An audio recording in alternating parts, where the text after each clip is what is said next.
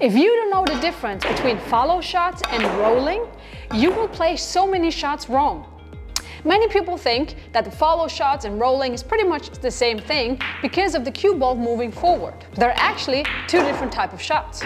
But there's so much more when it comes to the follow shot. You need to understand how the follow shot works, what are the pros and cons, when are you supposed to play a follow shot, and when is a follow shot just the wrong choice. So by watching this video, you will get more knowledge about this whole topic. You will understand the difference much better and have the tools and ideas to practice these type of shots so you can make a better choice in the future.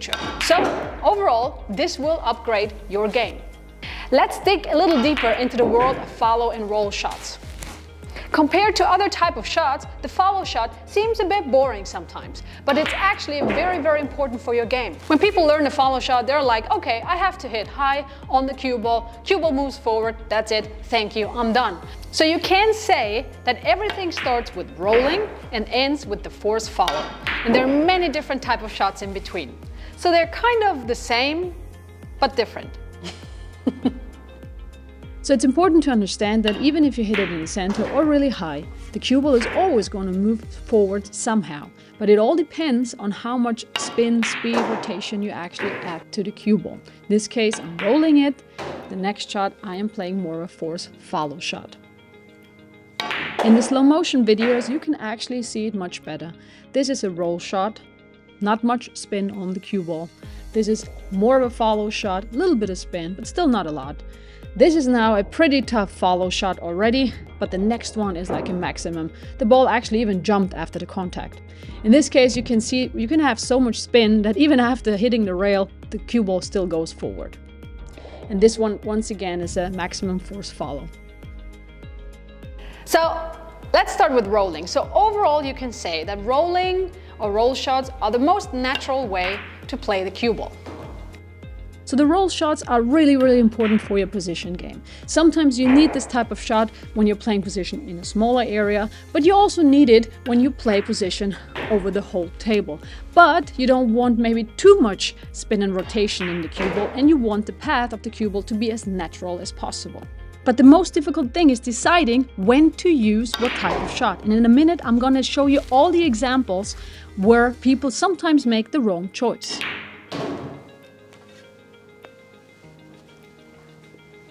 Also, rolling does not influence the path of the cue ball too much and is also not influencing the object ball too much. And rolling is not just important for playing position, it's also extremely important for other areas of the game, for example, safety, kicking and bank shots. A follow shot or a force follow shot is played when you want to go further with the cue ball or where you need more speed and power in the cue ball, for example when you're breaking up clusters, or for example think about straight pull when you have a break shot and you want to break up the 14 balls. 15 balls, Jasmine, wake up. So then you tend to play a follow shot and a force follow shot. But knowing that because of the extreme forward rotation, it will change the path of the cue ball a little bit and it will also influence the object ball.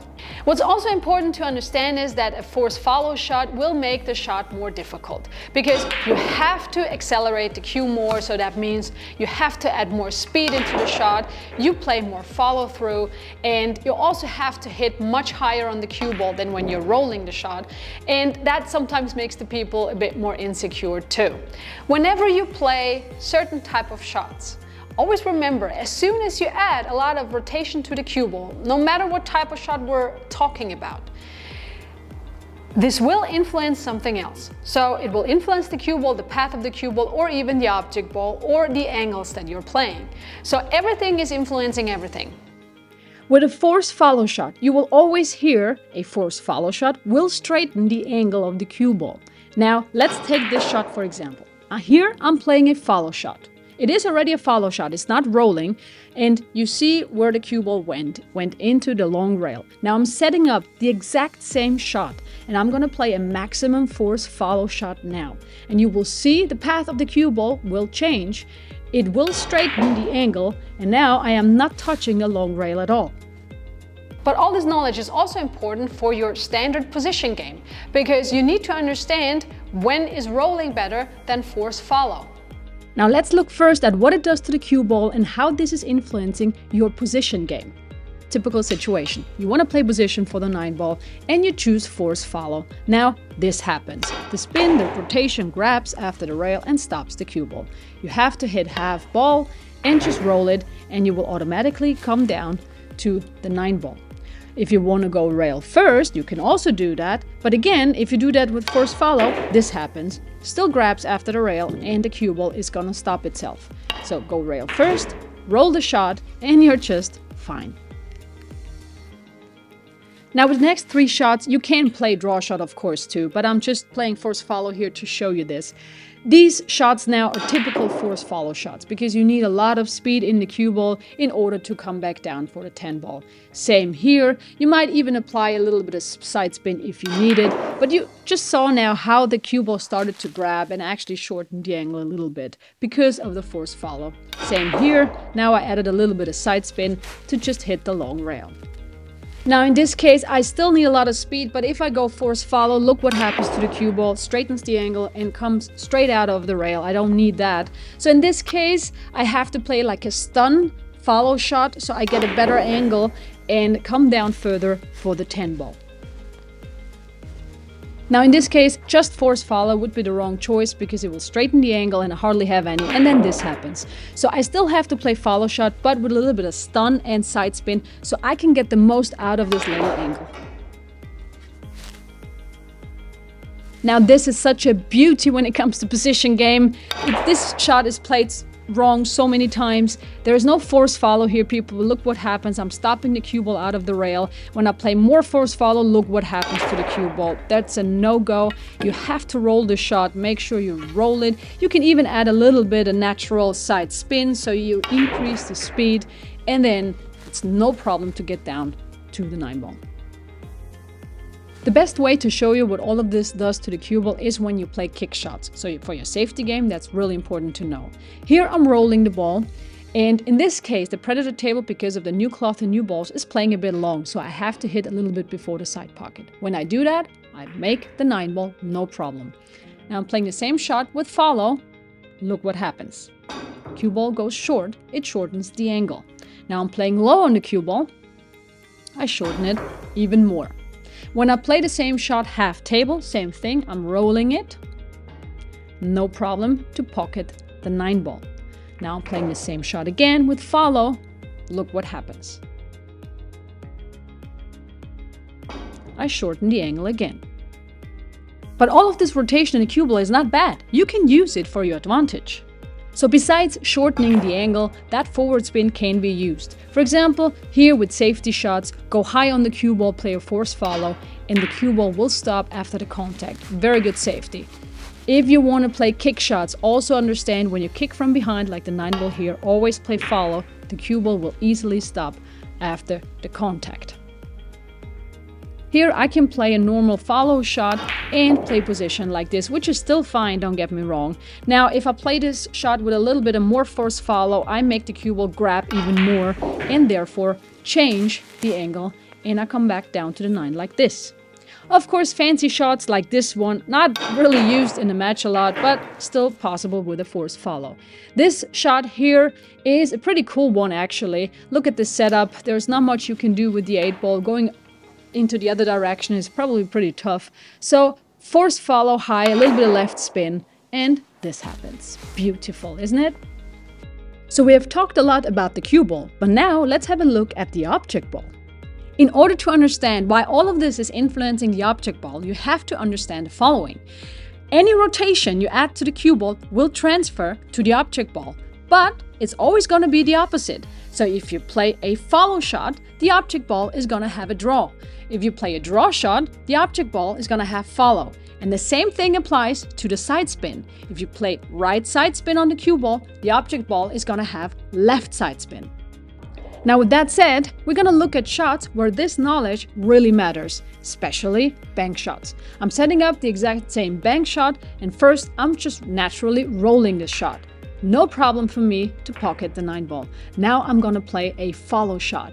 And look what happens to the 9 ball. Because of the draw that the 9 ball has, it shortens the angle. Now I'm going low on the cue ball. Now the 9 ball goes long. And now I'm trying to play the shot with a stun shot. And once again, it's gonna shorten the angle. So therefore, you always have to adjust your aiming point according to the type of shot. But you can use that effect too, like in this case. I'm going low on the cue ball, and I can actually change the direction of the 9 ball after the second rail. Pretty fancy shot. Of course, not my first choice in a game, but still looks cool. So when you're rolling the shot, you hit it in the center, a little bit above the center. You don't want to add too much spin and rotation to the cue ball, and the cue ball will move forward after the contact. Now, when you want to play a really good and high quality follow shot, even force follow shot, you have to hit very high on the cue ball. And of course, you also have to adjust your speed, your follow through, your cue acceleration a little bit. So now, how are you going to play this shot? Well, take the cue ball, start in the center, and all the room from the center to the top of the cue ball is your area for rolling and for follow.